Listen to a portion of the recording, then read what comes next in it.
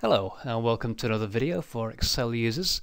Here we have a list of names, and you can imagine that you've spent many hours perhaps typing a list of names in, and when you finish somebody comes along and says that's all very well, but I wanted all the first names in column A and I wanted all the last names in column B. You wouldn't be too happy.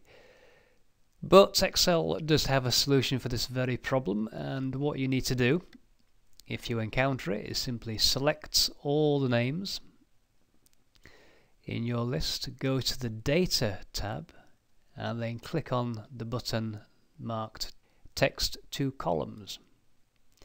And when you click on that, you get the Convert Text to Column Wizard dialog pop up. The default setting is delimited. That's fine. All delimited means is that your names are split up with a space or some other character that separates the first name from the last name. So I click on Next, and then here Tab is selected as the delimiter. I can leave that, it doesn't really matter, it doesn't make any difference whether I select them all or only select the one that I want. The one that I'm interested in is Space, so just click on that, and you can see in the preview here that Excel has already split my names. So I click on Next, and here I can modify the format of my split if I want to.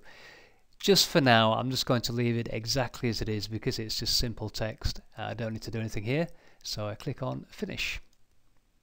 And there we have the names split up into two columns. Now it may well be that you want to have one cell with the full name, one cell with a surname, and one cell with the first name, or some variation of that. So let's just undo what I've just done, put the names back as they were. I'm going to type the label full name into cell A1, just tab across there, and I'm going to type in their first name, cell B1, tab across again, and we'll put last name into cell C1. So here what I need to do is again select that list of names. I'm going to copy those across into cell B2. Hold down the Control key first of all, click and drag across, and that will copy that list of names.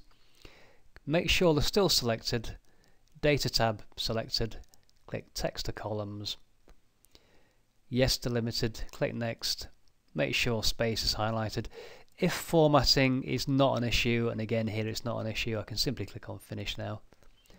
And there we have my list of names nicely split up. If you are using Excel 2003, you can do the same thing. So here's the same list of names in Excel 2003. So I'm going to click and drag down that list. And this time you go to the Data menu, and on that menu you will find Text to Columns. So simply click on that. And again you have the option to select delimited or fixed width. Stay with delimited. Click Next. Make sure Space is selected, and again here I'll just click on the Finish button, and there we have the names split to two columns. So I hope you found that useful. Thank you again for watching, and see you next time.